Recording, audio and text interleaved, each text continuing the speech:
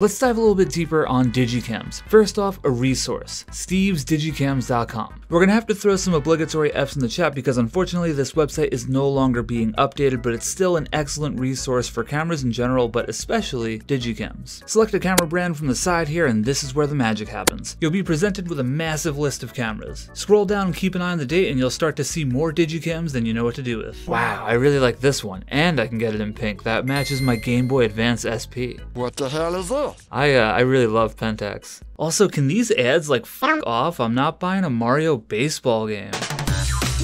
We're getting off track here. This site is dangerous. It makes me want all the cameras. But this site is sick because you can get a feel for the camera's features, how it looks, and most importantly, sample photos, information regarding batteries, and memory cards. Batteries for Digicams can get a little tricky. Many require very specific batteries made just for that camera. That's a pain in the anus because first off, it can get costly if you want to buy extra batteries, but more importantly, these are old batteries that we're dealing with here. It's very possible that some of them will no longer hold a charge. A big thing to keep an eye on are the Digicams that use ubiquitous batteries like AA and AAA. It might make the camera a little bit bigger, but I'd say it's a fair trade-off to ensure that the camera will,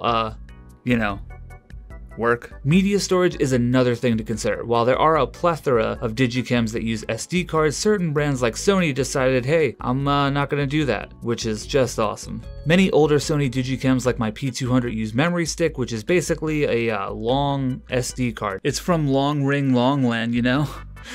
I've been watching One Piece if you can't tell. Memory stick is not the same as SD, so it will require some sort of card reader or the cable that came with the camera to get the photos off the camera and onto the computer. Some even use floppy disks. What the hell is even that? Don't even worry about it, I'm just old. Now, if you're anything like me, you don't get too caught up with the whole CMOS, CCD, Pen 15 thing. Much like everything else in this hellscape we call the internet, there's passionate debate over the merits of CMOS versus CCD sensors. There's definitely some romantic dialogue out there regarding the almost film-like nature of the older CCD sensors with reference to richer colors, good noise performance, and all that jazz. Oh my god, I've said it before, but the photos straight out of my Sony P200 look pretty nice, no edits required. If you're interested in geeking out about that stuff, I'll link a few resources below that discuss CMOS versus CCD sensors. My advice to you, don't get too caught up in the pissing contest that is gear obsession online. It's so much more productive to just go out and shoot rather than argue with a bunch of Redditors over megapixels. CMOS sensors are far more common nowadays because they're cheaper to produce. Most of our phones use that technology, but many of the older Digicams use CCD sensors. And if you go back to the really old ones, you can find Digicams with like less than 1 megapixel. Don't be afraid to experiment. Don't think that low megapixel counts will prevent you from making interesting work. And food for thought, right now you can find old, obscure, and overlooked Digicams for roughly around the price of a roll of Portra 800 if it's ever in stock again. So I guess there's another good reason to experiment. And I guess the other good thing is you get more than 36 shots.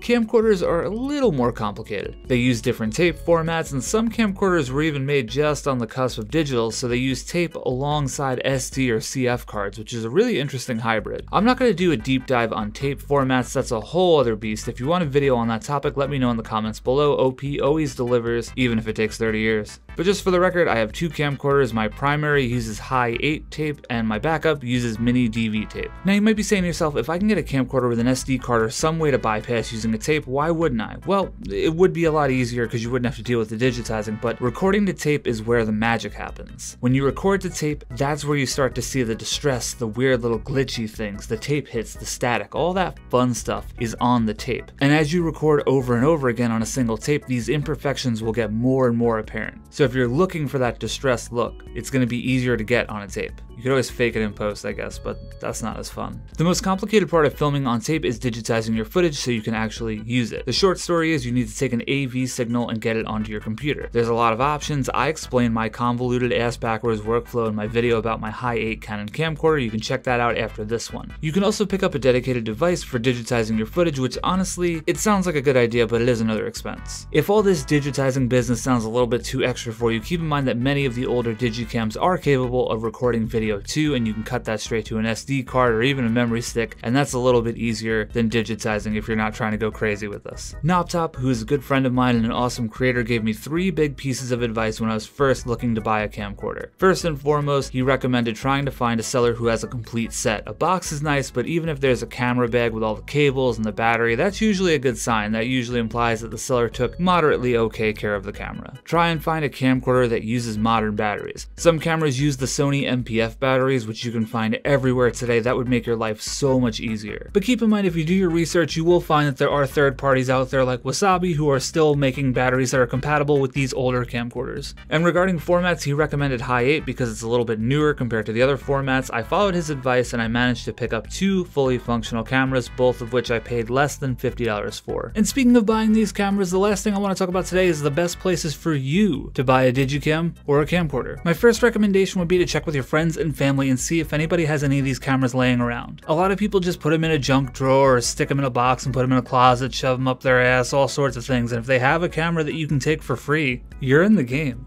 This strategy totally worked for Folly Corp, who's part of my Discord. By the way, you can join my Discord, link is in the description below. Thrift shops are another great option. I always see Digicams at Goodwill and stuff like that. And to expand on this idea, Aim Shoot Develop recommended checking out estate sales, which is something I didn't think of, but another really good idea. The internet is your friend. eBay is a good resource. Some sellers list if the cameras have been tested or not, which normally is pretty accurate. While it is possible that a seller can lie about the condition of a camera, You lie! You lie! they're very much on the honor system, so if they have a thick 2% rating, maybe avoid them. So what do you think? Are you gonna buy a Digicam or a camcorder and make some hip, happening, nostalgic stuff? Cool stuff? Very cool images? Let me know in the comments below or join the Discord. Find me on Instagram, you know where I am. This video is now over. Goodbye, my precious little eggies. I almost forgot to say it, but I said it. Like and subscribe. Sweet Loop Photography. Dumb man.